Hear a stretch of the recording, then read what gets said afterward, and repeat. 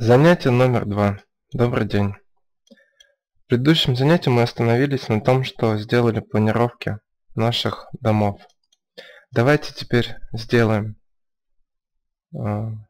узнаем площадь получившихся наших жилых и общественных помещений.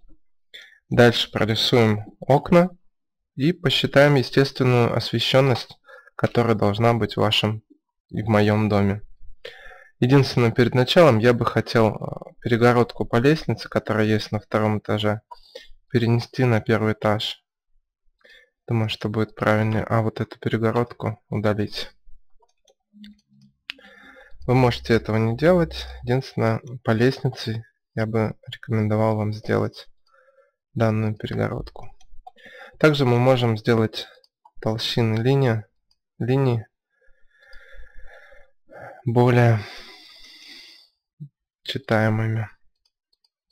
Да, мне кажется, так будет удобнее и уютнее.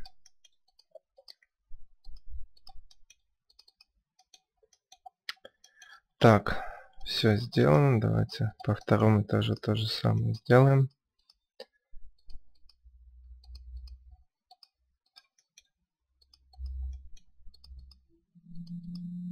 Так, сделано. Создаем экспликацию помещений. Откладываем 12500 миллиметров. Делаем вот такую табличку. Здесь у нас 1500. Далее обозначаем помещение. Называем наименование. Второй столбик размещаем по центру. Следующий столбик будет площадь.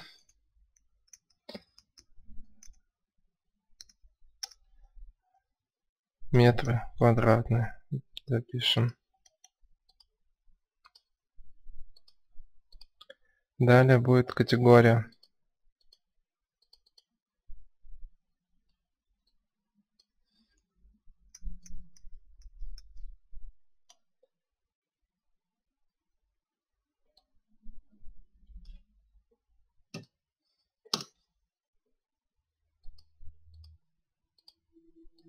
Так.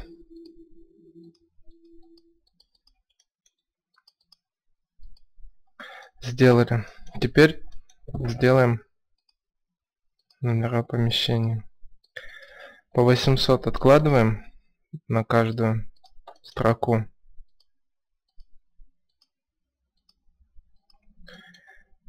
Экспликация помещений. Давайте допишем первого этажа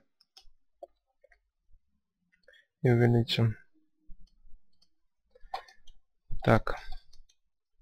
Помещение номер 1. Кухня, гостиная. Определяем его площадь.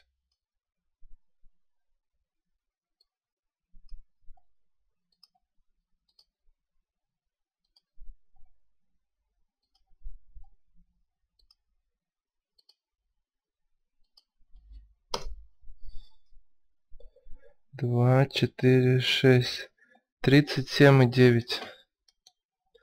Записываем. 37,9. Номер 1.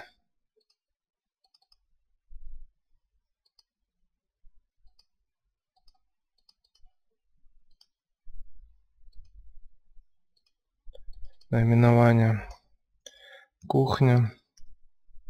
Гостиная.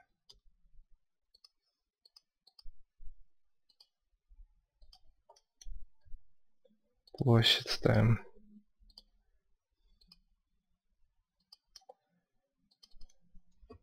Тридцать 37,9.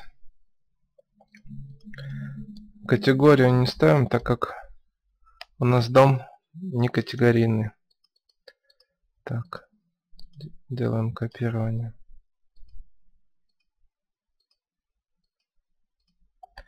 Здесь ставим единичку нашу.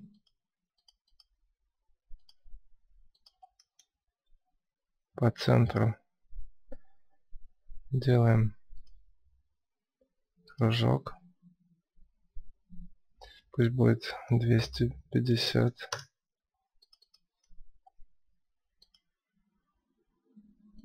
Так. Берем единичку. Делаем вот здесь. Делаем 37,9. И ставим, что текст подчеркнут у нас. Так. Привязываем чуть-чуть сюда. Теперь помещение номер 2. Коридор. Сразу сделаем кружочек. Давайте и в холле, и в ванной, и в кладовой. Номер 2. Ванна будет номер 3. Кладовая пусть будет номер 4. Тамбур будет номер 5. Так. Везде также расставим наш текст. В правом нижнем углу помещения размещается данная информация. Меряем наш коридор вместе с лестничной клеткой. Так. Берем.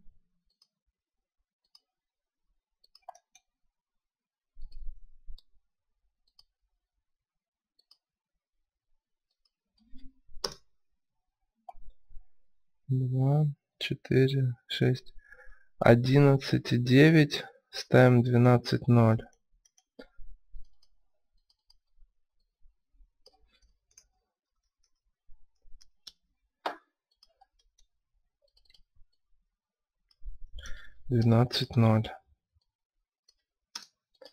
Так, здесь ставим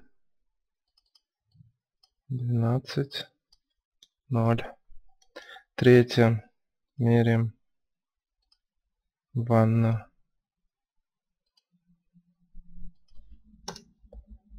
2, 4, 6. 6,5 метра квадратных.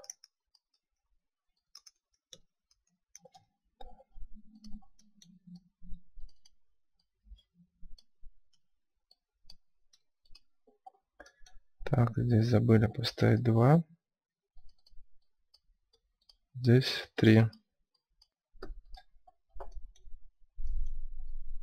6,5, да? Теперь кладовая.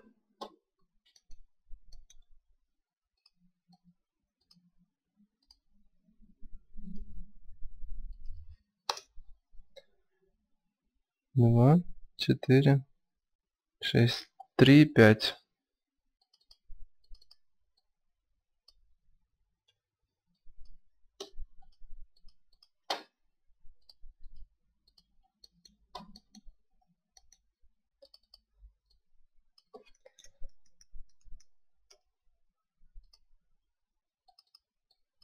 Четыре, 3, 5.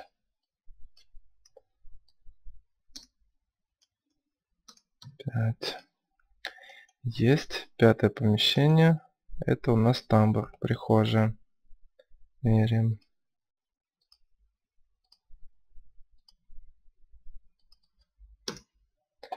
2, 4, 6, 3, 7.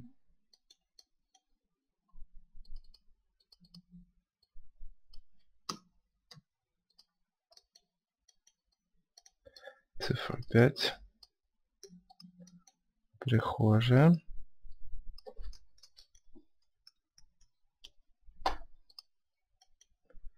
3 и 7.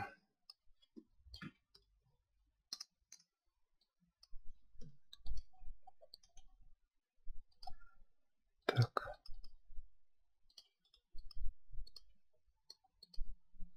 Сделаем так. Так. Ах ты, не хочет. Ладно, ручная. перетяну, у вас должно получиться.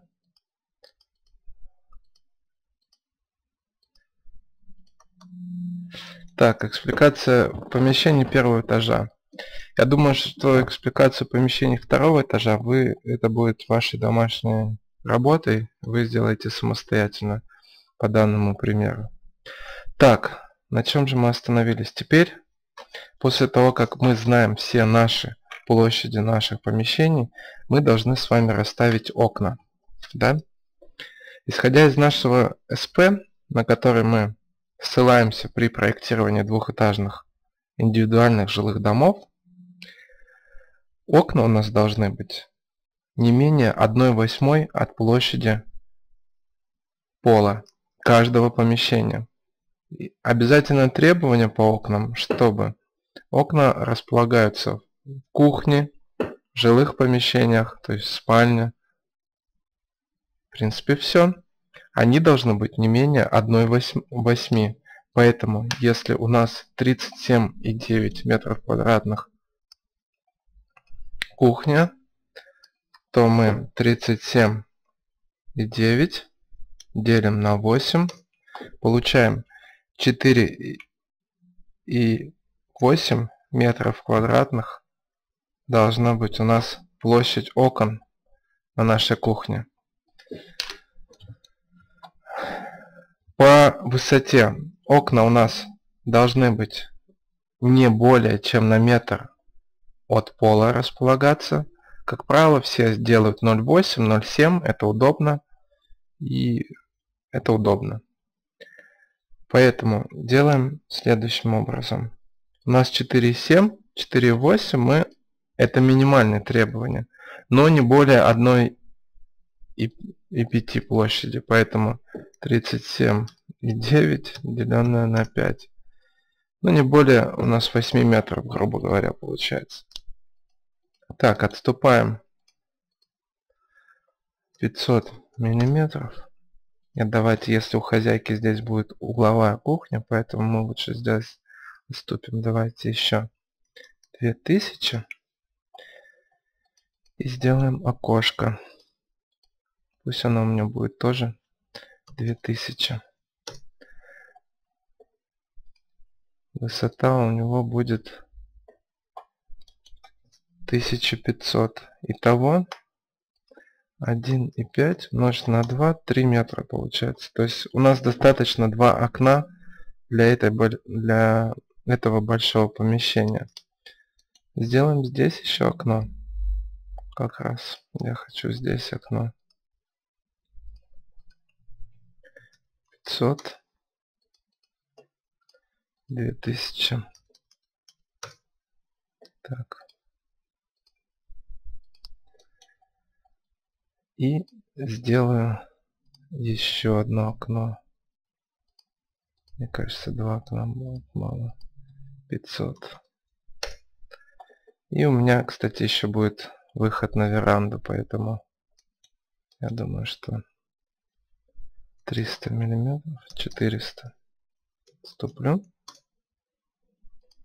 Сделаю 900 дверь.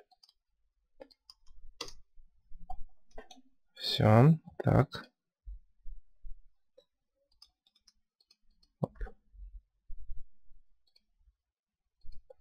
Толщина линии.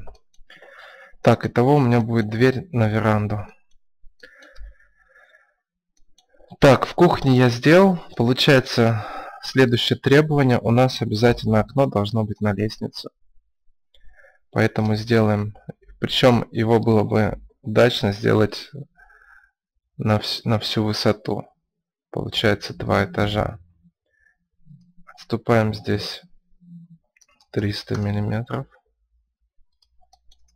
Давайте здесь также симметрично 300 отступим. Что у нас получится, какой длины окно? 1400, отлично. И по высоте сделаем на 2 этажа, будет шикарно.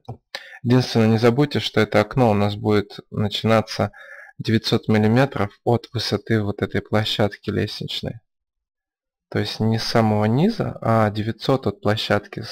Потом мы поставим высоту по площадке, когда определимся с высотой этажей.